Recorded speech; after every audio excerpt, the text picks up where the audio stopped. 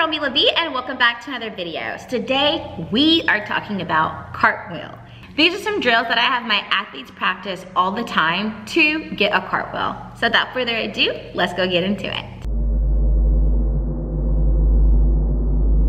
So the first drill that I always introduce when athletes are learning a cartwheel is basically a seesaw. That sounds super crazy, but I put a cone or a focal point in front of them.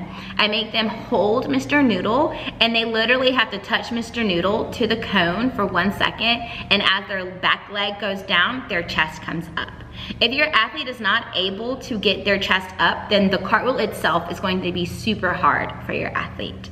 So I always want them to master this and get used to this feeling before we actually start learning the cartwheel. Once the athlete has mastered getting your chest up, I then introduce a mat. I put a square mat right in front of them. This mat is where their hands will go, and I teach them to walk across. Literally walk across, so they can learn what foot lands first, what foot lands in the back, and so they can properly get their chest up. Once the athlete is able to walk across, I then want them to start learning to hold themselves up with straight arms. Straight, strong arms.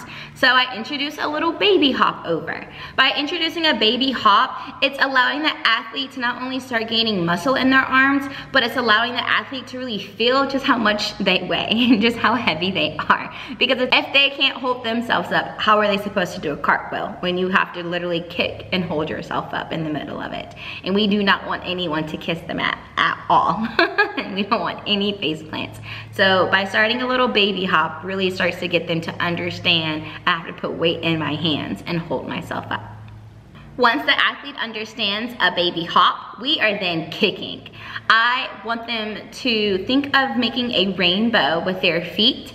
A lot of first-time athletes that are learning a cartwheel will love to kick around town. And by doing so, they're not really putting any weight into their hands to hold themselves up, which then will let you as the coach know that they just need to do some more arm strengthening drills to be able to hold themselves up. But I always like to paint the picture of the athlete's feet making a rainbow instead of making a U.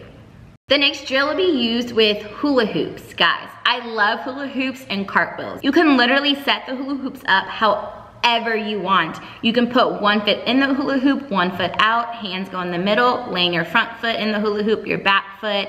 You can put your hands in a hula hoop and laying your front foot in the hula hoop, the second hula hoop, and laying your back foot out. I mean, I love using hula hoops and just props in general to really get the athlete to understand where your hands go and where your feet goes. So hula hoops will be a great, great, great transition from the mat to the ground. And after they have mastered the transition from the mat to the ground and they're able to do a perfect and flawless cartwheel in those hula hoops, remove them and just watch them go on the ground. I love teaching cartwheels. For me, it's one of the easiest skills to teach, and I just love when athletes get that cartwheel and their eyes light up because they're able to do it. So these are some safe and at-home drills that you can do. As always, we do want a parent or guardian present or knowing that you're practicing because we do not want any injuries.